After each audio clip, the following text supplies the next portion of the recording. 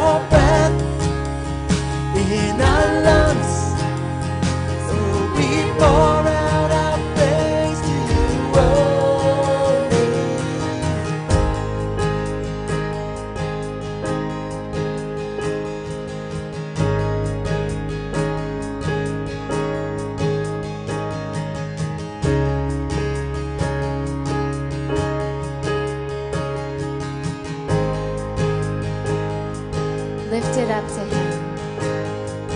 And all the earth will shout your praise. Our hearts will cry. These bones will sing. Great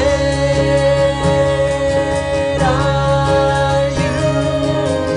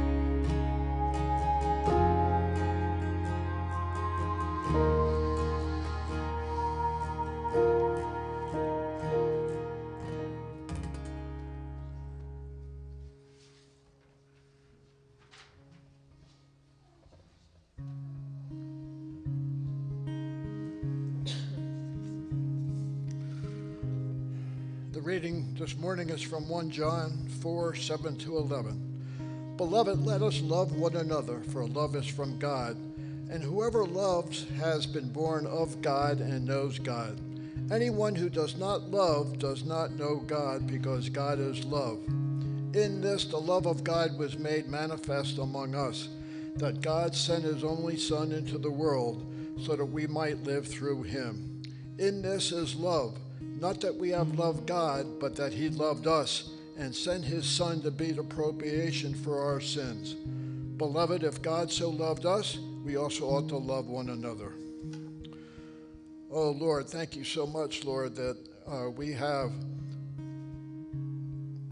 salvation through you, and that you sent your Son to die for us and to forgive us our sins, Lord. What we would do without that, I can't imagine. Lord, it's so hard to give something back to the Lord, but we have our money and we can always give that, and our service and our time and our prayers and our devotion. Lord, we're so happy to give to you for your purposes and use. In Jesus' name we pray. Amen.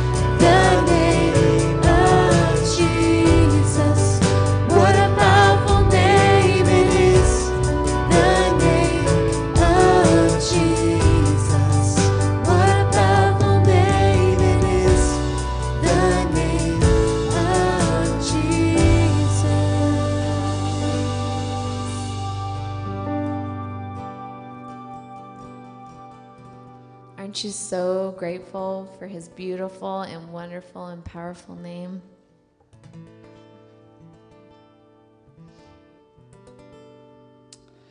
Father, as we gather together in this time, Father, to lift up your name, Father, we thank you that your sin was greater, or our sin was great, that you could save us, Father. Thank you that you stepped in, that you took it upon you, that which we couldn't do. And Father, we thank you for your word. Father, as it's open this morning, just pray that you would speak to our hearts. And we pray for your blessing on our time. In Jesus' name, amen.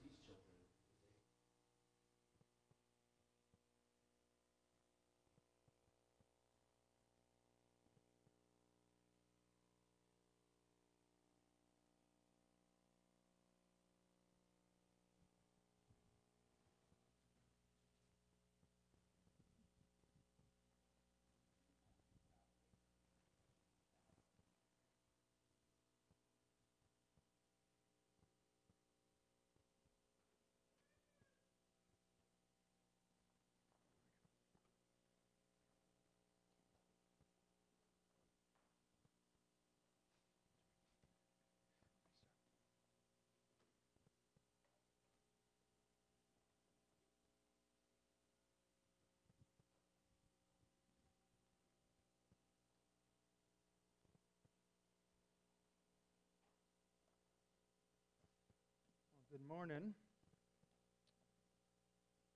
I'm actually really happy to see that most of you here last week returned. That definitely helps my confidence a little bit there, I'll tell you.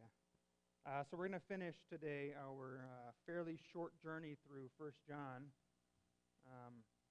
As I stated last week, this has definitely been a fantastic adventure for me, and hopefully you get to experience some of that as well as we kind of finish this up.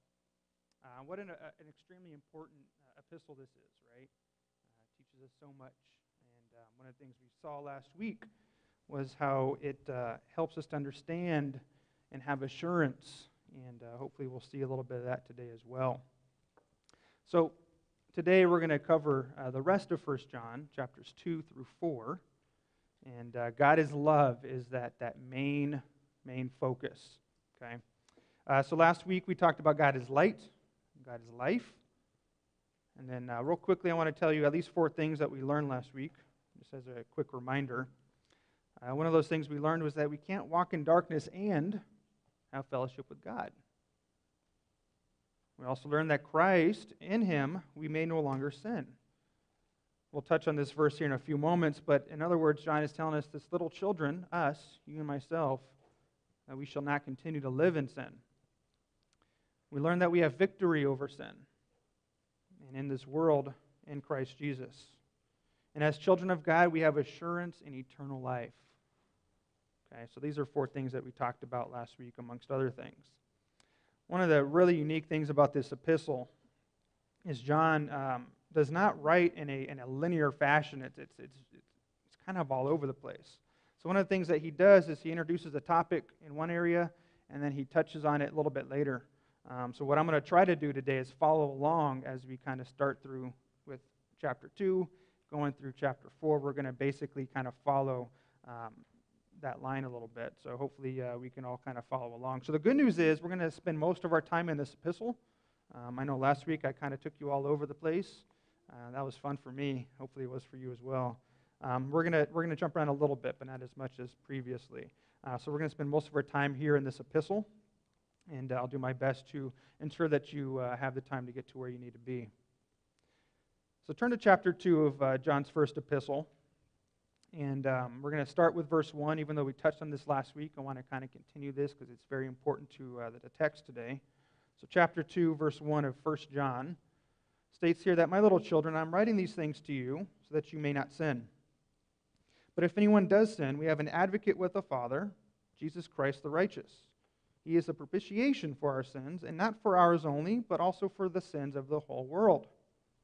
And by this we know that we have come to know Him. And if we keep His commandments, whoever says, 'I know Him,' but does not keep His commandments is a liar, and the truth is not in him. But whoever keeps His word, in him truly the love of God is perfected. By this we may know that we are in Him. So whoever says he abides in Him ought to walk in the same way which he walked." Before we jump into the text with both feet, I want to kind of touch real briefly on this term, little children. Okay, so he talks about this phrase, either little children or children, all throughout this epistle. And you'll see that too in his other writings. But little children specifically is used about 7 times. And there's 2 things I want to touch on there, and then we'll jump right into it. First thing to understand and know is that this term was used as a common distinction between a teacher and his disciples. Okay, and you also may, just as a reference point, Paul called Timothy in 1 Timothy, little child, right? His child of faith, his true child of faith in 1 Timothy 1:2. And the tone that he uses here is also twofold.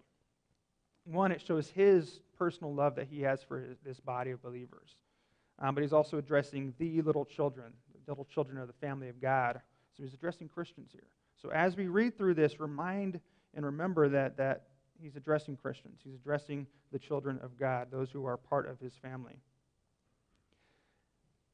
Switching over to this word propitiation. It's an extremely big word. It's one of those words that you probably won't hear in everyday life. And the simple way to describe this term is it means to appease. Okay? And we'll talk about this a little bit more at the round table, but in this case, God needed appeasement. And He needed somebody to appease and satisfy this penalty of sin. So He says here that Jesus was that propitiation. And it says here also in that second part of this, it's not only for ours only, but for those of the whole world. So John was an apostle to the Jews. Okay? So what this tells us here is when he's addressing these Jewish Christians, he's reminding us that it's not only available for them only, but also for the whole world. And we see that, of course, throughout the gospel accounts as well. If you will, let's head back to the high priestly prayer in John 17. He helps us to see this here as well. So John 17, we're going to start at verse 20. And what he's doing here, he's praying for the 12. We talked about this a little bit last week as well, but he addresses the 12 apostles, and then he shifts his gears, and he starts to pray for his future believers as well. So verse 20, John 17, I do not ask for these only, but also for those who will believe in me through their word, that they may all be one, just as you, Father, are in me, and I in you, that they also may be in us, so that the world may believe that you have sent me. The glory that you have given me, I have given to them, that they may be even one as we are one. I in them, and you in me, that they may become perfectly one, so that the world may know that you have sent me and loved them, even as you loved me. This was a message to the whole world.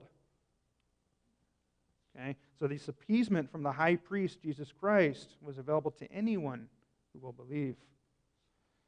He also talks about, he always uses this phrase as well. We're going to jump back to 1 John if you want to make your way back there. He uses this phrase, by this we know, several times in this epistle. God desires that we know, and we talked a lot about this last week. Okay? He talks about this idea of that we know. He wants us to know, and here's a few things that he wants us to know. In chapter 2, verse 3, he says that he wants us to know if we keep his, that we know him if we keep his commandments. This is one of those tests, one of those marks of a Christian. If we keep his commandments, that means we know. He also says that when we abide in God and he in us, he wants us to know in that. When we abide in him, he also abides in us. He has also given us his Spirit. We see that in chapter 4, verse 13. We know that when we love the children of God, that the Word of God is in us. He says that when he's laid down his life and he's demonstrated that love, and he also wants us to know that we are from God when we listen to his Word and listen to his commandments. There's a lot of we know references. Those are just a couple that he's touched on throughout the epistle. And again, we see that he wants us to have assurance. This is extremely clear all throughout this epistle. Especially in chapter 5, we see that as well. And one of the things, especially in chapter 5, verse 13, that key verse in this entire epistle, he states and tells us that he wants us to know that we have that eternal life.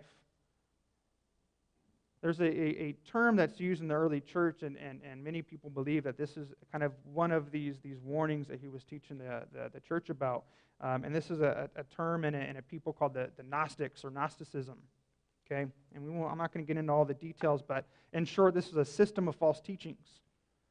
And during this time, it was extremely prevalent. And many believe that in chapter 1, verse 10, when John specifically states here, if we have not sinned, we make him a liar, and his word is not in us. Many people believe he was addressing the Gnostics during that time. The Gnostics believed that they were superior. They believed that knowledge was the way to salvation. Gnosis, the root word there, it means knowledge. So they have this belief that the more they know, the intellectual, the mind, is the way to salvation versus what the heart says. So many believe that this is very consistent with what we know about the first century Christians during that time, that they were kind of experiencing this battle with the Gnostic people. Shortly here, John also addresses Antichrist, and we'll touch on that here in a few minutes. And this is one of those other ways that he helps us to distinguish the true children of God versus these Antichrists who are not the children of God.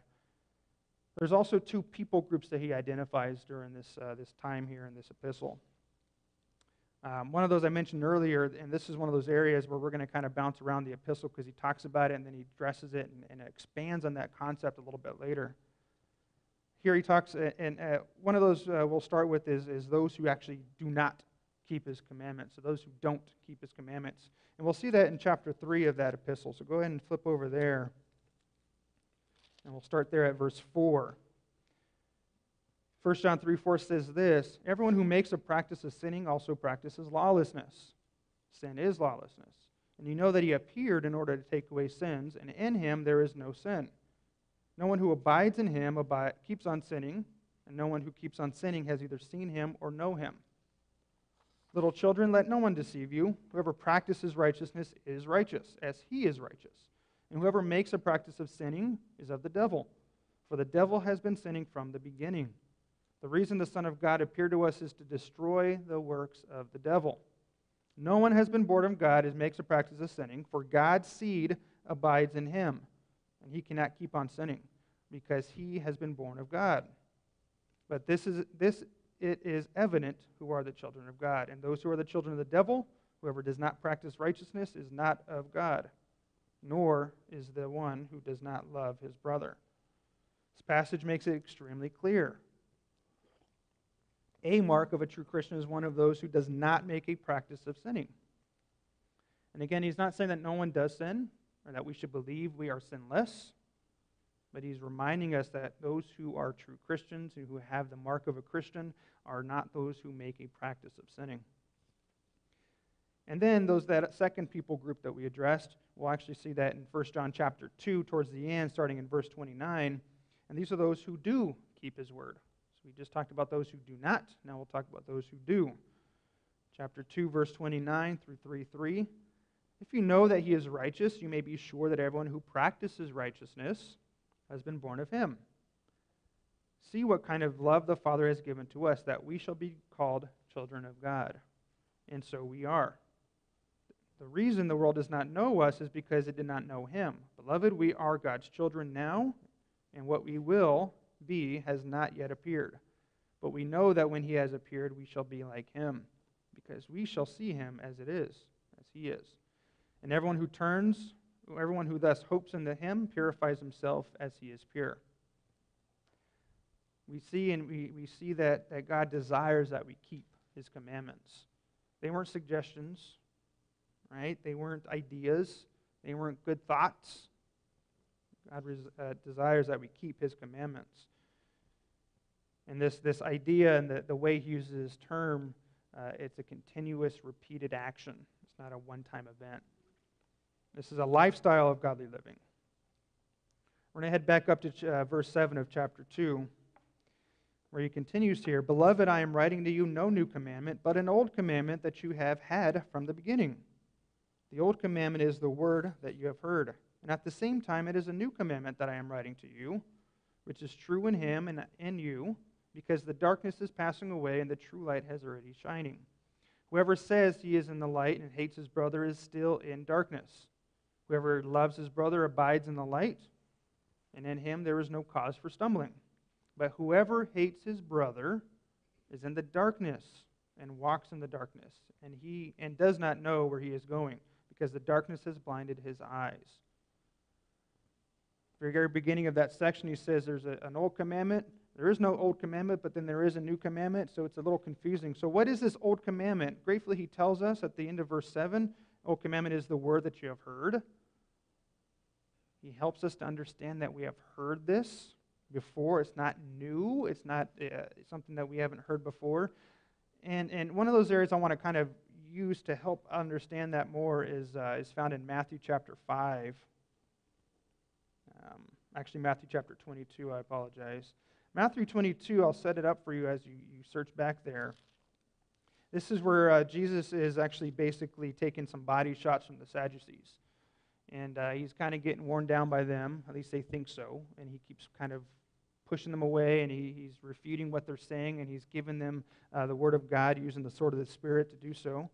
And the Pharisees kind of jump in. They think that he is getting worn down, so they think that this is a perfect time to kind of stoop in and see what they can do to test Christ a little bit. So starting in verse 35 of Matthew 22, as he responds to the Pharisees, he says here, And one of them, a lawyer, asked him a question to test him. Teacher, what is the greatest commandment in the law? Let me say that again. What is the great commandment in the law? And he said to them, You shall love the Lord your God with all your heart and with all your soul and with all your mind. This is the great and first commandment, and a second is like it. You shall love your neighbor as yourself. On these two commandments depend all the law and the prophets. Jesus was very clear, stating that if you love your God with all your heart, you love your brother with all your heart, this fulfills the law and the prophets. And he quotes Leviticus and other law writings during his response to the Pharisees. And they knew that because they knew the Word of God. So we can conclude here that the word of new, this new commandment that he speaks of, it really just means it's not a new concept. It's not a new thought that he's introducing. But rather, he emphasizes that it's an old commandment. So when he says that, then why does he say that there's a new commandment that he gives to you? Verse 8 is where we see that back in 1 John. So what do you think he means by that? What he's stating here is that it was made alive in Christ. It was manifested through Christ. Christ modeled this new kind of love. And he says here that this is the kind of love that is new. When it's made alive through the law, through the man who perfected the law, that's the newness that we see here. John uses this picture to show that Christ perfected it, and that his model shows us what true love looks like. Getting back over to 1 John 4, and again, we're going to spend a lot of time going back and forth between the chapters in 1 John. 1 John 4, starting at verse 7, it says, "Beloved, let us love one another, for love is from God. And whoever loves has been born of God and knows God. Anyone who does not love God does not know God, because God is love. In this, the love of God was made manifest among us, that God sent his only Son into the world that we might live through him. And this is love, not that we have loved God, but that he loved us and sent his Son to be the propitiation for our sins. Beloved, if God so loved us, we ought to love one another. No one has ever seen God. If we love one another, God abides in us, and his love is perfected in us." That's exactly what we just saw from Jesus in Matthew, isn't it? So John again reminds us, just like we saw last week, that if we live in the light, and if we are of the light, then we cannot hate our brother. Obviously, brother is speaking of your fellow Christian. We saw that a little bit earlier in chapter 3, verse 10. By this it is evident who are the children of God and who are the children of the devil. Whoever does not practice righteousness is not of God, nor is the one who does not love his brother. And again, Jesus told us that this love, these two types of love towards your God, these love towards your brother, is the fulfillment of all of these laws that we saw. Continuing in chapter 3, verse 11, "For this is the message that you have heard from the beginning,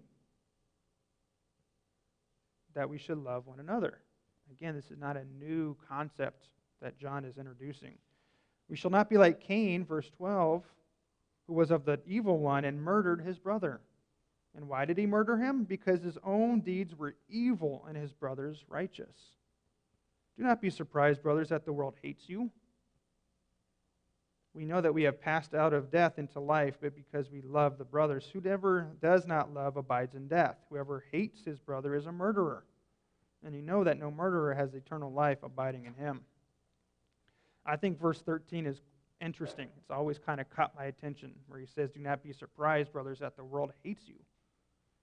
Jesus helps us to understand that. If you flip back to the Gospel of John, what I've realized during this study of mine is that 1 John's a great, great, great commentary of the Gospel of John. We're going to start in chapter 8, then we'll flip over to chapter 15 of the Gospel. We're going to read chapter 8, verse 30. Forgive me, we're going to be in John 15. It's John 15, starting in verse 18. Where he says here, "The world hates you. If the world hates you, know that it has hated me before it hated you. If you were of the world would love you as its own. But because you are not of this world, but I chose you out of this world, therefore the world hates you. Remember the word that I said to you, a servant is not greater than his master. If they persecuted me, they will also persecute you. If they keep my word, They have kept my word, they will also keep yours. But all these things they will do to you on account of my name, because they do not know him who had sent me. If I had not come and spoken to them, they would not have been guilty of sin. But now they have no excuse for their sin. Whoever hates me hates my Father also. If I had not done among them the works that no one else did, they will not be guilty of sin. But now they have seen and hated both me and my Father. But the word that is written in their law must be fulfilled. But they hated me without a cause. If we stop there, it may be a little interesting, but I love the comfort he provides to us in the next verse. And Jesus says, but when the Helper comes, who I will send to you from the Father, the Spirit of truth who proceeds from the Father, he will bear witness about me. Remember last week we talked about that idea of a witness? This is another example of that we see in this epistle. In verse 27, he closes, and you also will bear witness, because you have been with me from the beginning. And he also reminds us about another idea of that back in Matthew's account. This is back in chapter 5. Starting in verse 21, you have heard that it was said to you of old, you shall not murder, and whoever murders will be liable of judgment. But I say to you that everyone who is angry with his brother will be liable to judgment. Whoever insults his brother will be liable to the council. And whoever says, you fool, will be liable to the hell of fire. So this love that we see in this epistle, it describes and demonstrates Christ's love that he had given to us. And we see that in chapter 4, verse 12. No one has ever seen God. If we love one another, God abides in us, and his love is perfected in us. So this is God's definition of love, not the definition that we see in this world today. And you see that probably all over social media nowadays, don't you? This is Pride Month, right? So you see that this is what we're looking at today, and what we're seeing in this epistle is John's definition of what God's revealed to him and what God's love truly is. This is God's love that we manifest through as children of God. One of the things that I thought about here too, one of these things that it helps us to understand is that this love requires an outward focus. It's not an internal thing. This is something that we need to send out. And we talked about a little bit on Monday this idea of what church really is. The word church that's used and translated in the New Testament is ecclesia. And that term literally means a community of believers. It doesn't talk about a building that we get together and hang out in for a couple of hours every Sunday, or maybe once or twice a week for some. Okay, and this, if we focus on ourselves and it's an inward focus versus an outward focus, then we lose that idea of what church really is. There's many churches out there, and we've actually discussed it ourselves at times, of taking a Sunday and actually going out in the community and doing something instead of being right here in the building.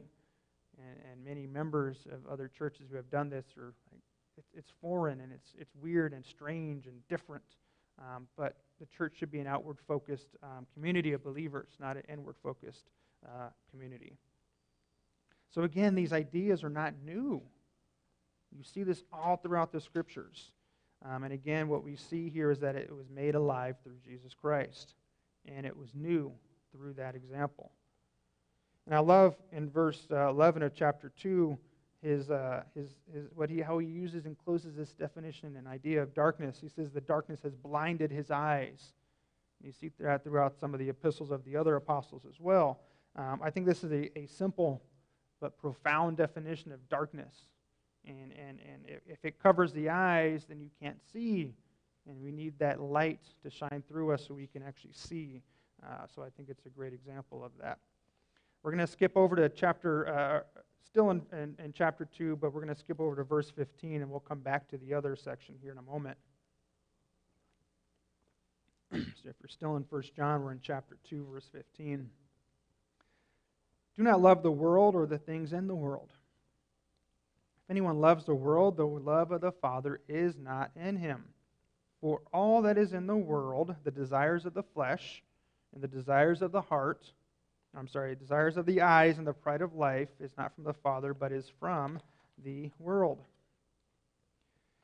And the world is passing away along with its desires, but whoever does the will of God abides forever. So remember the contrast we just saw in 7 through 11, that we need to love our brother. And the contrast here in 15 through 17 is that we do not love the world. In Paul's second epistle to the Corinthians, in chapter 4, he helps us to understand this as well, starting in verse 1, 2 Corinthians 4:1. Therefore, having this ministry by the mercy of God, we do not lose heart, but we have renounced disgraceful, underhanded ways. We refuse to practice cunning or tamper with God's word, but by the open statement of the truth, we would commend ourselves to everyone's conscience in the sight of God. Verse 3, and even if our gospel is veiled, it is veiled to those who are perishing. In their case, the God of this world has blinded the minds of the believers to keep them from seeing the light of the gospel of the glory of Christ, who is the image of God. For what we proclaim is not of ourselves, but Jesus Christ is Lord, we with ourselves as your servants for Jesus' sake.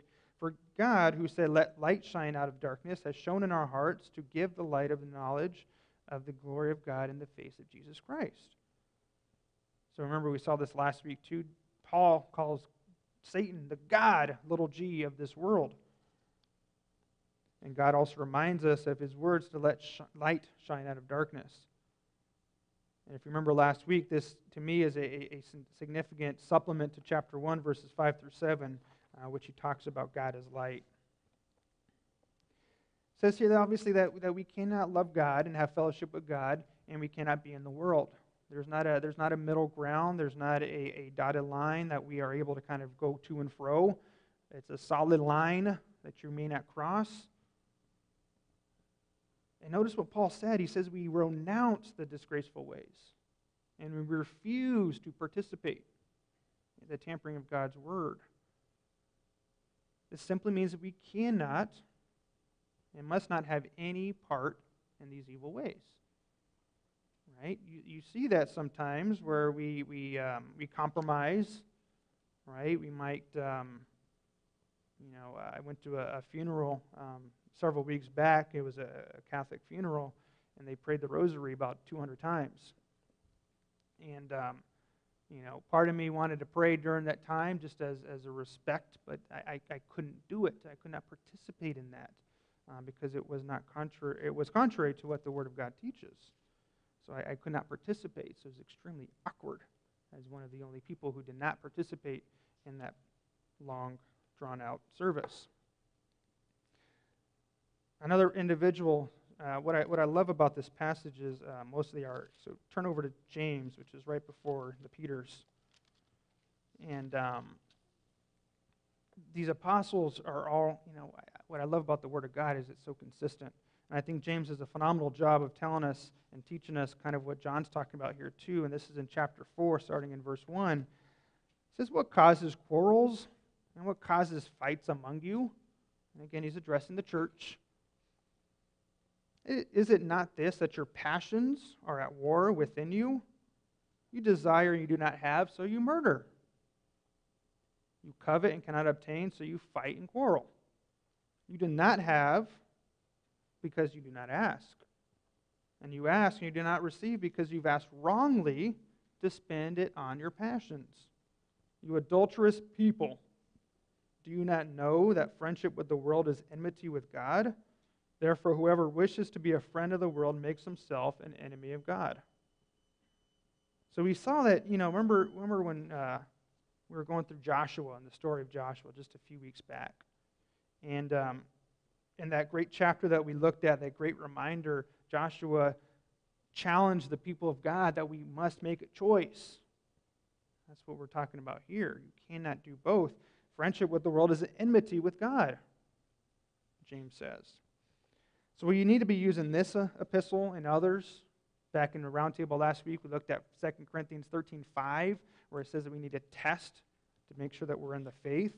These are the areas of Scripture that we need to be searching and looking to ensure that we are living in the way that God requires of us to live. And I'm not going to skip over this part in chapter 2, verse 16, where he talks about these three phrases, for lack of a better word, to describe what this world is and what those passions are. So as I'm just quickly going to address that, I want you guys to go back to Genesis chapter 3, and we're going to see this kind of as it unfolds in the story of the fall.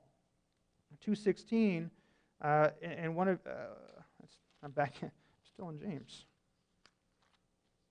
2 verse 16, it says here that for all that is in the world, the desires of the flesh and the desires of the eyes and the pride in possessions, or the pride of life in some translations, is not from the Father, but is from the world. So we see back in Genesis chapter 3, we see this story of the fall. This should be a very familiar chapter and passage for all of you, but we're going to do it anyway, just for fun. And what this does is it shows exactly what this idea and this definition that John uses of these three things. Starting at verse 1, now the serpent was more crafty than any other beast of the field that the Lord has made. And he said to the woman, did God actually say, you shall not eat of any tree in the garden? And the woman said to the serpent, we may eat of the fruit of the trees in the garden, but God said, you shall not eat of the fruit of the tree that is in the midst of the garden, neither shall you touch it, lest you die. But the serpent said to the woman, you shall not surely die, for God knows that when you eat of it, your eyes will be opened, and you will be like God, knowing good and evil. So when the woman saw that the tree was good for food, and that it was a delight to the eyes, and that the tree was to be desired to make one wise, she took of it and ate. And she also gave some to her husband, who was with her, and he ate. Did you see the parallel there? So the desire of the flesh, as many people believe, it's not always a sexual desire, but instead it's something that God's forbidden, and then we have a desire to have it. So here, and essentially it's against what's contrary to God's word. So in this case here, Eve gave into the temptation, consuming this forbidden fruit to desire to satisfy the desire that she had. God said it was not okay, and she had a desire to see otherwise. And verse 6 is so key. Eve saw that the tree was good for food. Saw that it was good for food. Right? And you see that this particular area satisfied both the desires of the flesh, but also the desires of the eyes. And then Satan also convinced Eve that when she was to eat of it, her eyes would be opened. And it will be like God, knowing good and evil. So this is a definition of the pride of possessions, the pride of life that John explains here. So I think it's an interesting story that helps us to understand that this is, again, not a new concept. This is something that we saw from the very beginning. All the way back towards the epistle in second chapter, verse 12. I told you we're going to get back to that. John starts to address what I'm referring to as spiritual maturity. Okay? And we see that starting in verse 12. It says, I'm writing to you, little children, 1 John 2:12, because your sins are forgiven. I am writing to you, fathers, because you know him who is from the beginning. And I am writing to you, young men, because you have overcome the evil one. I write to you, children, because you know the Father. I write to you, fathers, because you know him who is from the beginning. I write to you, young men, because you are strong, and the word of God abides in you, and you have overcome the evil one. So there's three stages that John introduces as areas of maturity for a Christian person.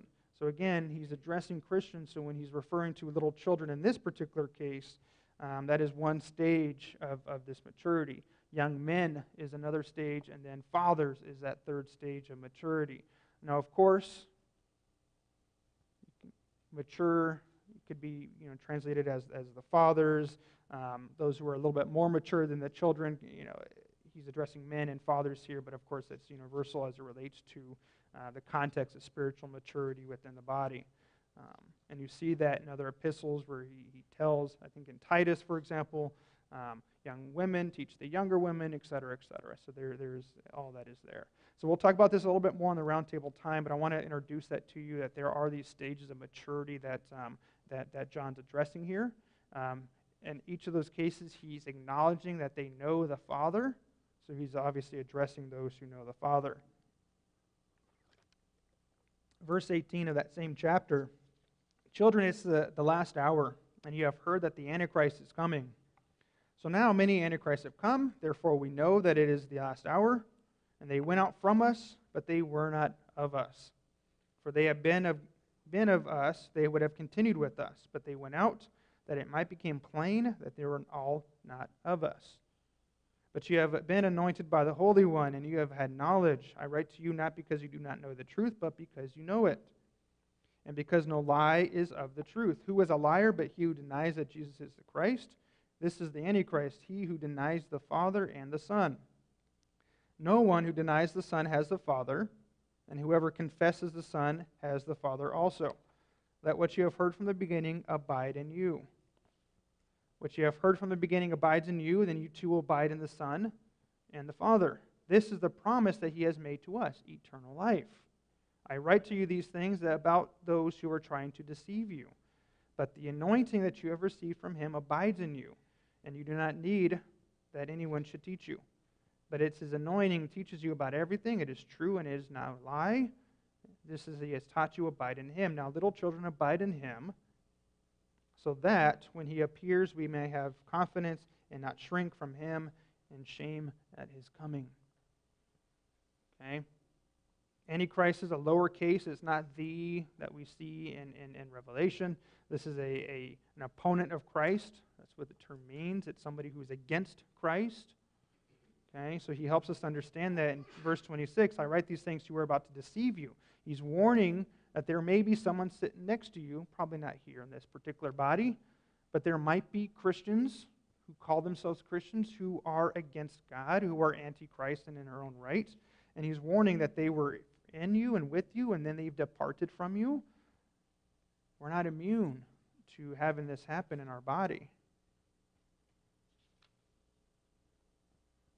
He also reminds us of this idea in chapter 4 of this same epistle, starting in verse 1. It says, "But, beloved, do not believe every spirit."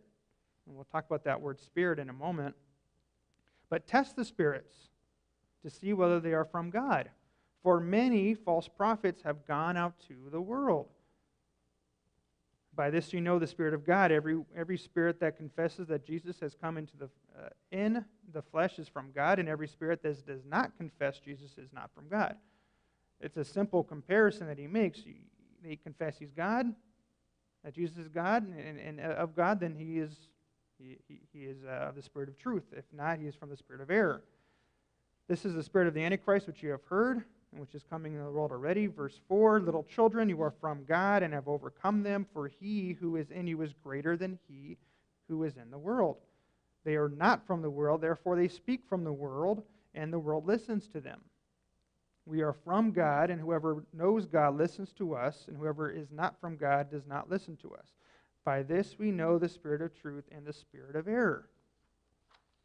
The false prophet is defined as a religious impostor or a pretended foreteller. I don't think I've ever used the word pretended before, unless I was using poor grammar. So, again, this means that there are people who have the appearance of a spiritual leader, an appearance of a spiritual person, an appearance of a religious individual, and they might even say things that are spiritual or religious, right? But he also reminds us earlier in the chapter that they have been among us as well.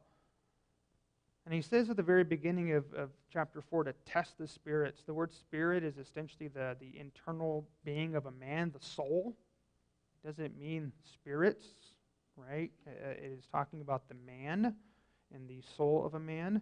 And he's saying to test those spirits. That's what he's telling us here. And that's why he tees it up all throughout this epistle on how to do those things.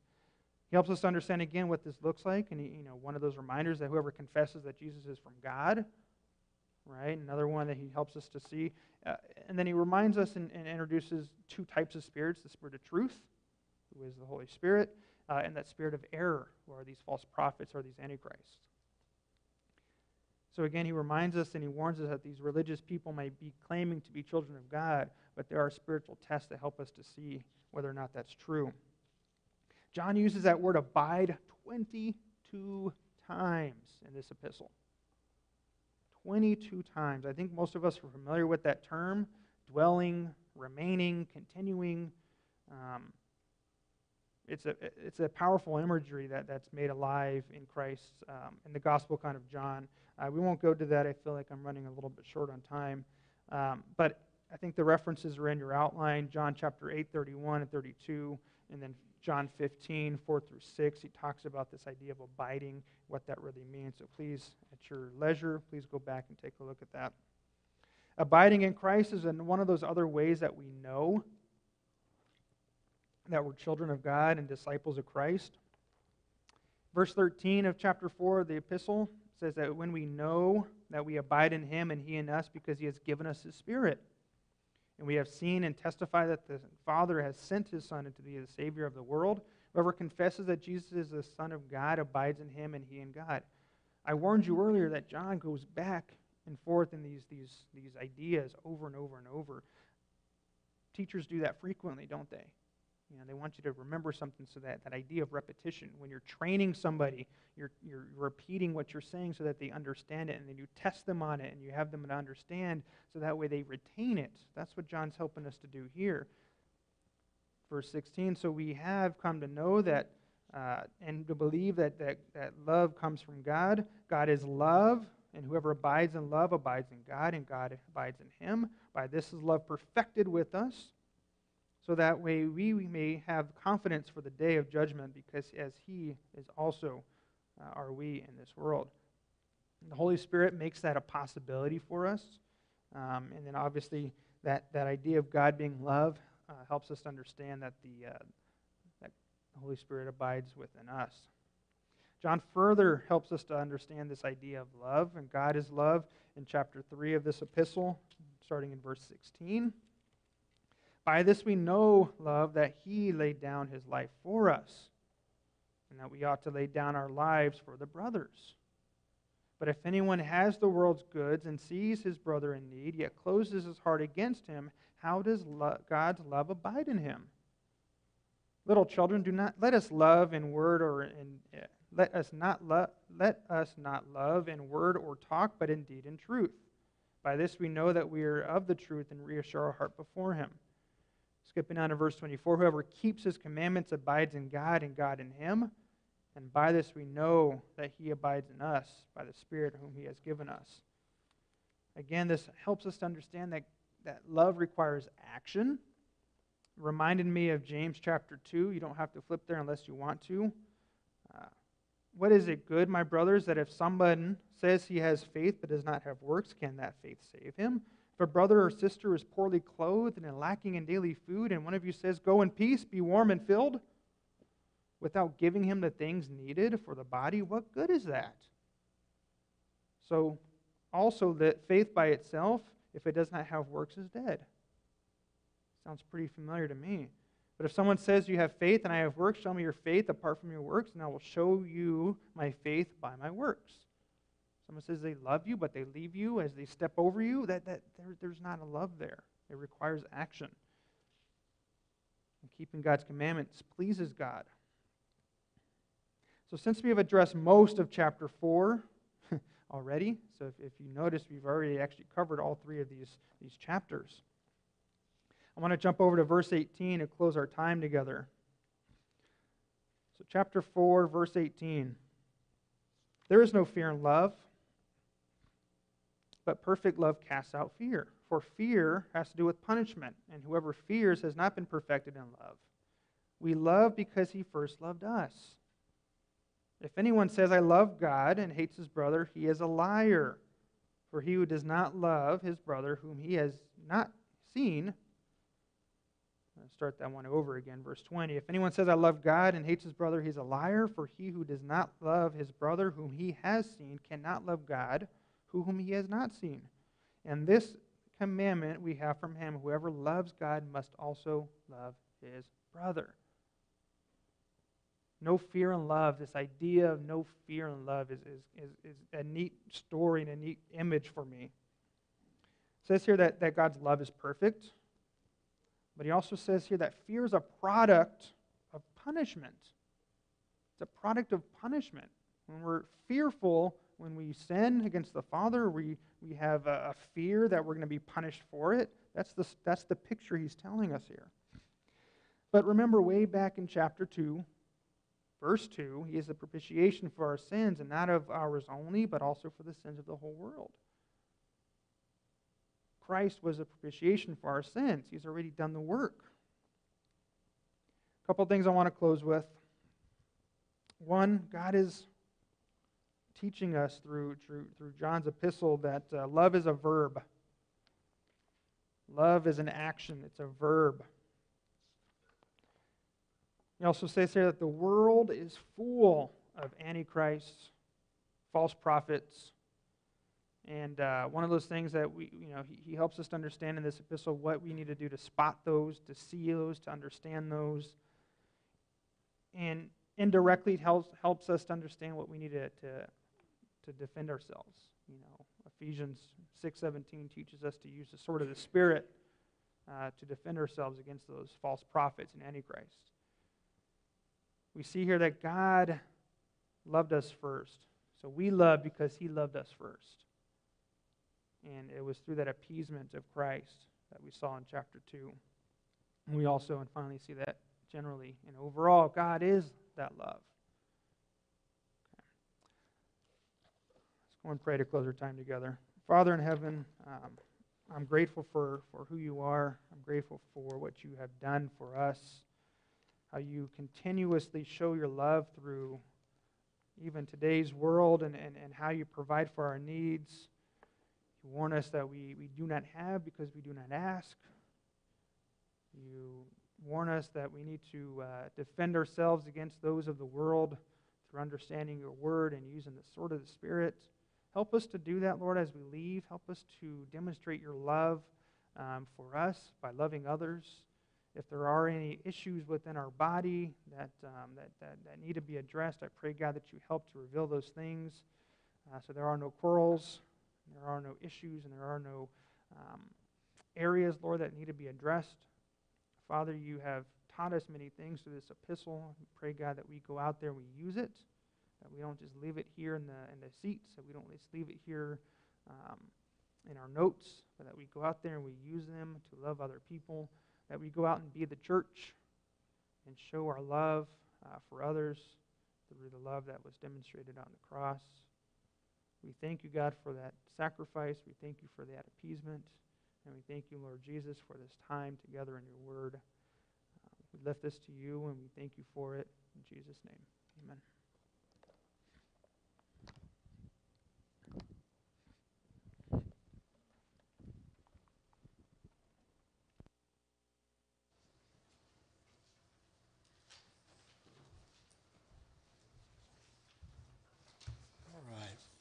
A couple of announcements. We have the round table immediately following. Men's Bible studies tomorrow morning. Women's Bible study, is that starting this week? Next week. Starts next week. It's on Wednesday? Thursday. Okay, very good. Thursday at 6:30. And then, of course, Bible study at 1:30 at Billy Mixon's on this week. Next week, Jim Copeland will be sharing with us a message for Father's Day. So we look forward to that. If you would stand with me, we'll close our benediction this morning from Jude, verse 24. Now to him who is able to keep you from stumbling and to present you blameless before the presence of his glory with great joy, to the only God, our Savior, through Jesus Christ our Lord, be glory, majesty, dominion, and authority before all time and now and forever. Amen.